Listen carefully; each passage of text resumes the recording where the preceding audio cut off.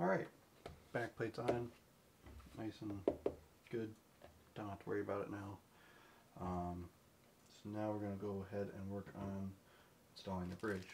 So, bridge is very simple. The only complicated part really is the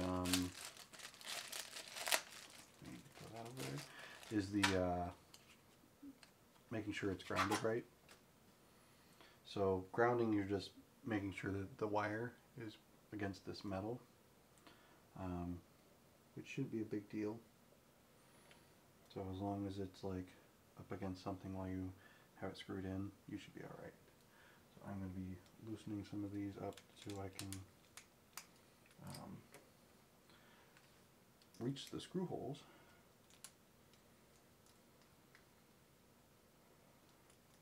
So all I'm doing is just loosening these other screw areas at, so I can get my screws in. Actually, I could probably loosen them a little bit and then tighten them, or flip them, I mean.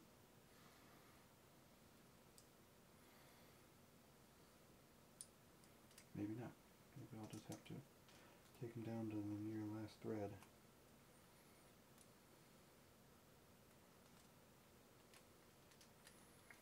So I'm gonna just install it how I normally do.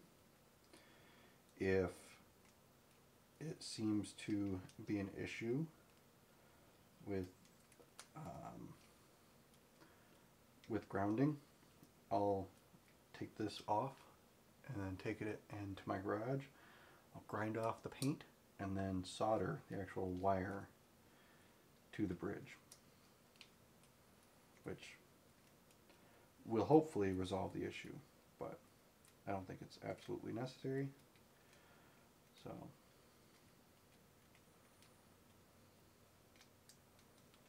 I'm just getting these loosened up as far as I can get them so I can access the holes within the bridge for the screws. So I'm going to basically lay this grounding wire above the other holes where the strings come in, and then just press it onto the actual bridge, and then screw it in, and hopefully it'll work. So, but rinse and repeat with all the screws, the wax, all of that stuff. So I'm just going to put a little wax on the screws, and I'm going to prep it like I have been with the other ones.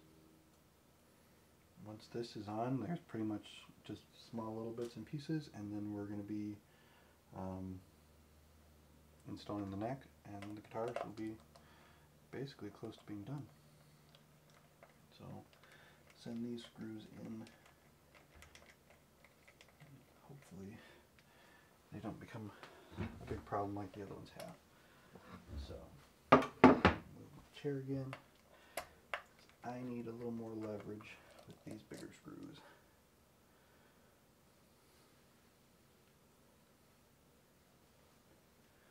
So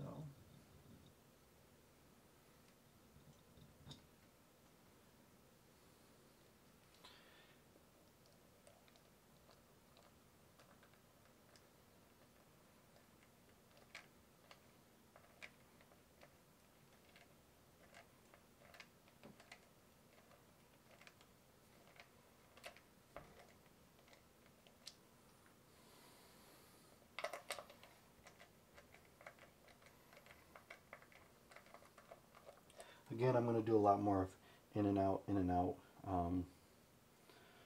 because these are also bigger screws, and these holes are looking to be a lot smaller than I would like them to be.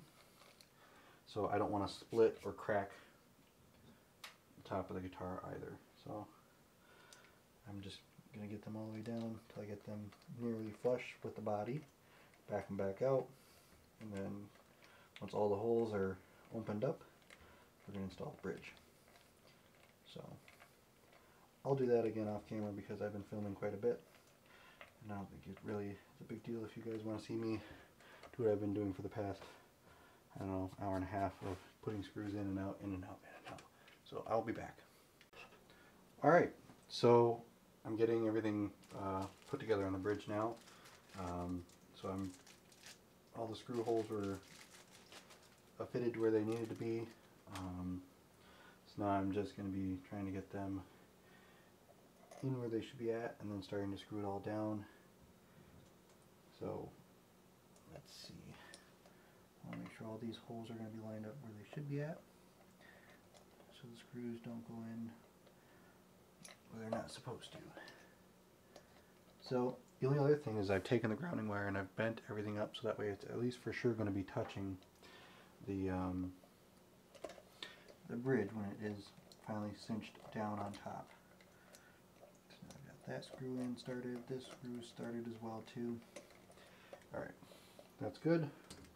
Switching over to a bigger screwdriver for a little more leverage, and it should make it go in a little bit quicker for me, as long as I don't scratch the heck out of it while I'm screwing these down.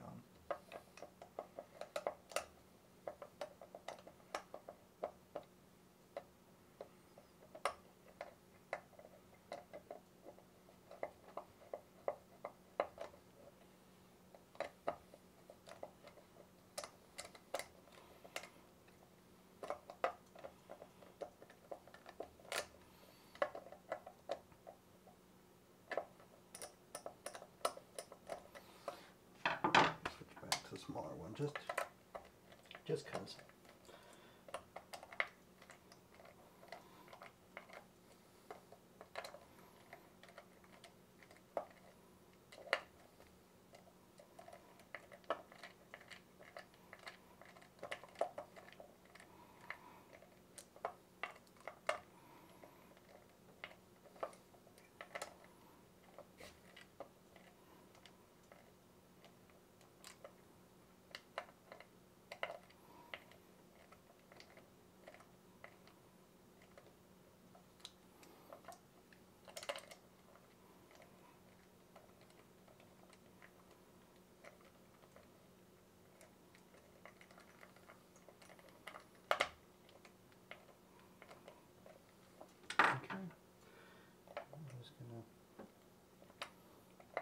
These are in as good as I can get them where they're at. A little bit of wiggle. Make sure all this up. That one's down to the floor. This one's pretty much down. And this last one is down. So now that grounding cable is squished up against the bridge underneath of it, this thing is as tight as I think I can get it to the body of the guitar. So that's where we're at now.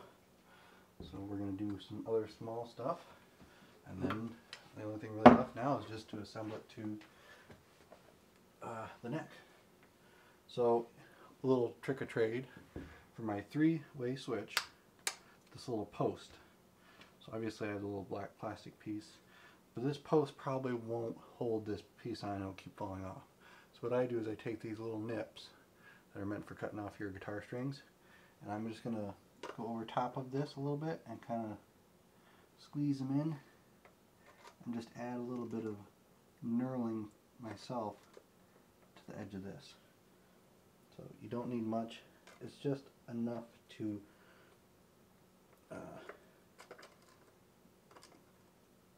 give it some texture. This way you're not gluing this piece on there as well. So we'll just slot that down on top. Works well. We're going to take our caps here. Are these push fits? These are push fits, which is okay. And I'm just going to find out and where it sits, push it all the way down to the body, and then pull up just gently, so if it does not spin straight, it won't rub against the body. I do prefer the ones that you put a little set screw into, but these will work just fine. So push all the way down, I just pull it just a touch, and then spin it and make sure that it's not rubbing super hard, which that one sounds a little funny, but I think that's just the potentiometer. So now guitar is ready to be finish up with installing the neck. So I'm going to set this here, move this over. These are for that later piece. This is for there. So now it's time to install the neck piece. And here are my pieces.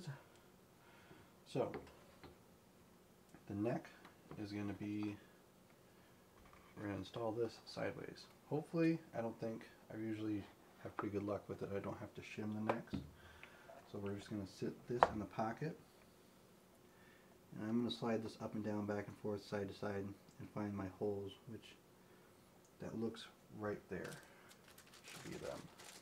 Let's get everything everywhere.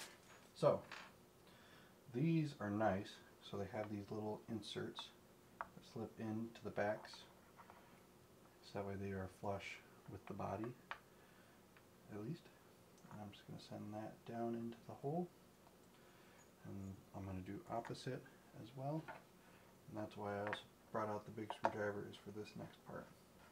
Making sure these screws go in nicely. So I'm going to set these in a little bit. Maybe they'll go all the way through. Maybe they threaded these. I hope so. But probably not.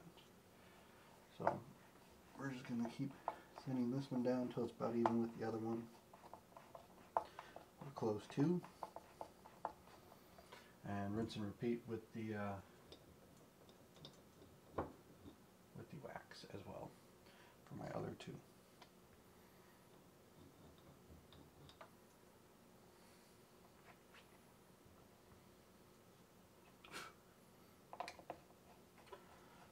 Wax will come off easily as long as it's not getting super hot and melting all over the place. So these are going in definitely a little easier. I should have done the other ones, but it's fine.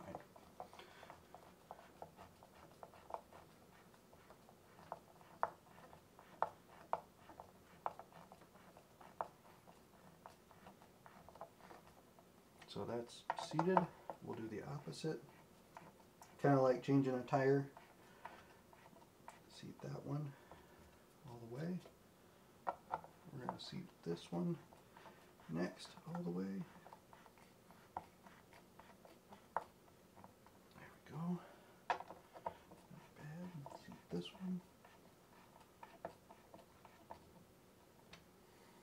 And then I'm going to make sure they're all about the same tightness. There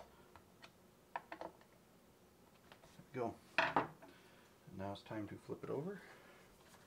Seems pretty strong being a bolt-on. We're looking very, very close to being a full done guitar.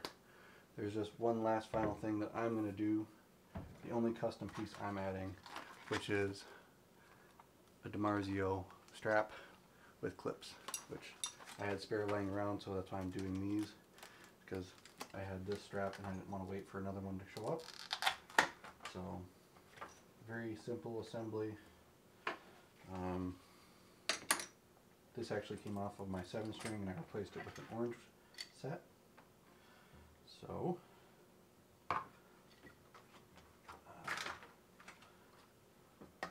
let's see.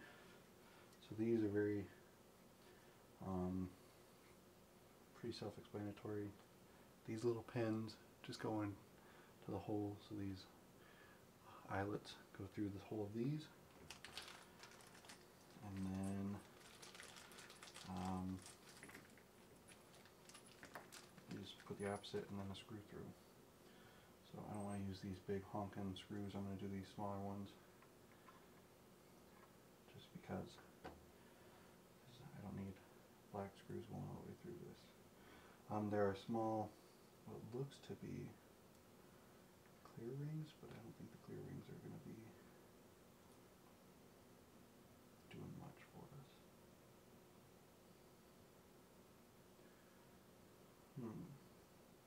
Yeah, I'll be able to at least protect the guitar. So I'm going to put the crappier ring on the bottom facing the guitar. I'm going to put the other plastic ring through the screw hole.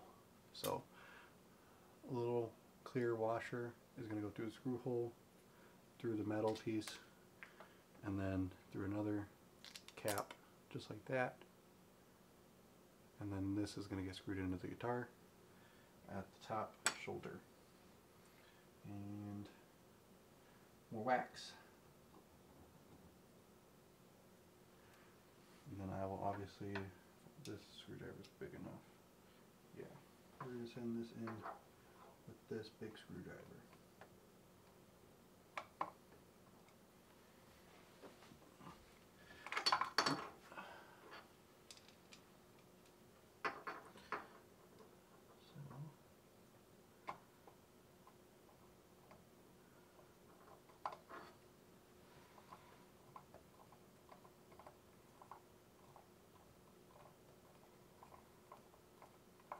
I like these DiMarzio ones. I usually get leather guitar straps, and then have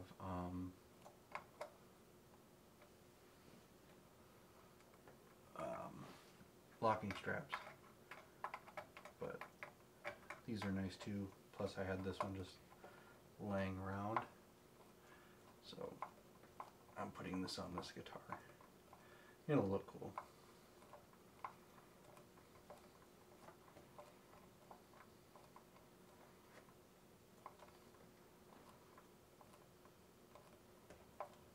Ran out of wax, now it's wanting to fight me. It's okay.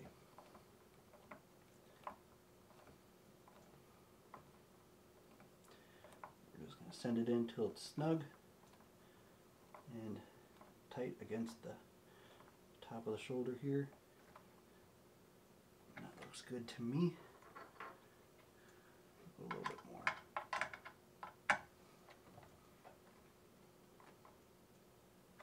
There.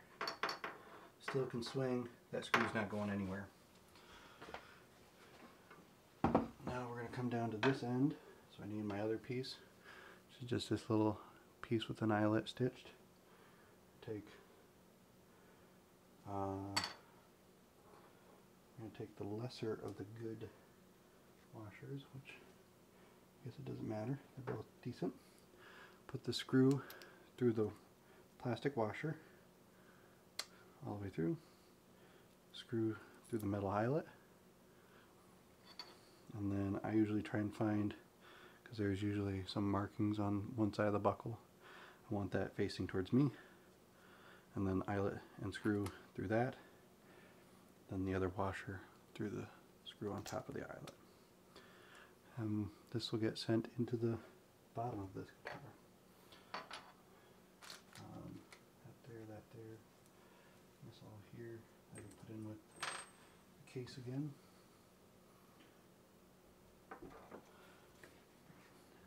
I can move this back just a touch. Maybe you can see me installing it, maybe not. I haven't really been paying attention to the last few shots that I've been doing with this stuff. So,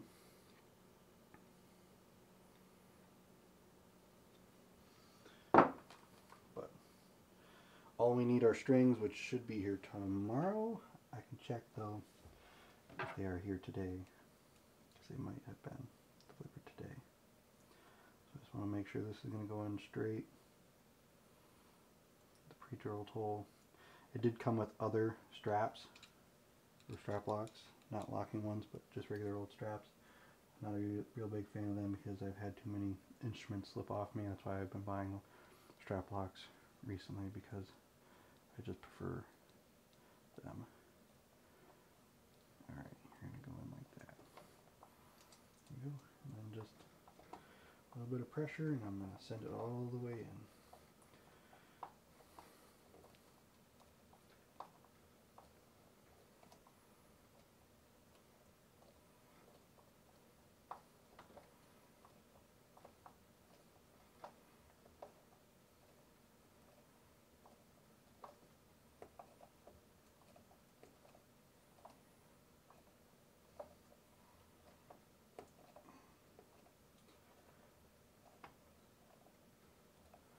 We've hit the bottom of our wax.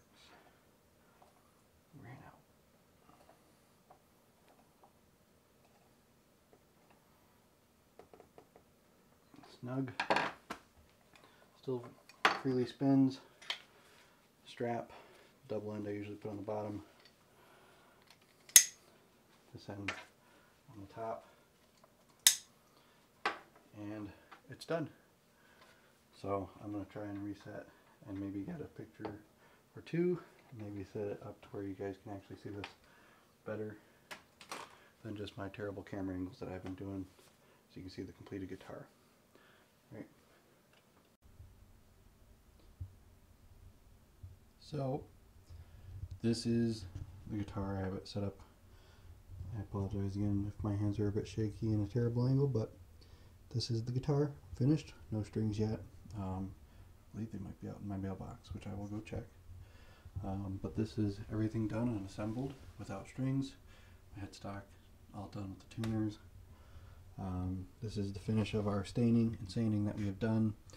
It's not really rubbing off a whole lot, but everything is now finished. So now all I need are strings to tie it all together and give it a strum. If you guys have enjoyed me building this and getting everything set up, you guys would like to see me do more of the setup and playing, let me know. Hope you guys enjoyed.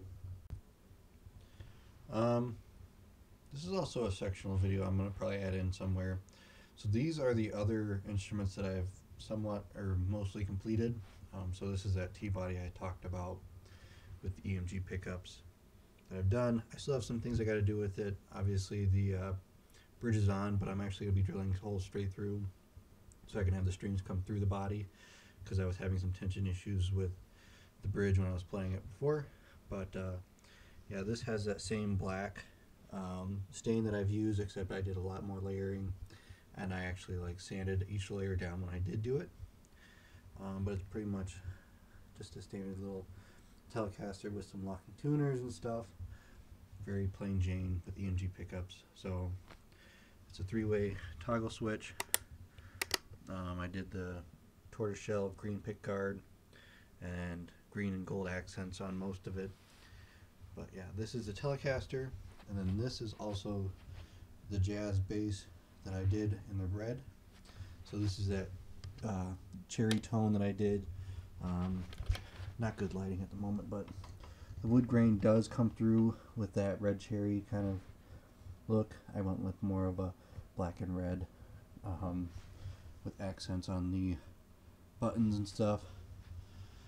I also did the headstock in red, black tuners and everything else. I even have a Hipshot Drop D tuner on the bass as well, because I like being able just to quickly change. So yeah, these are some of the things that I've done with other builds that I've made.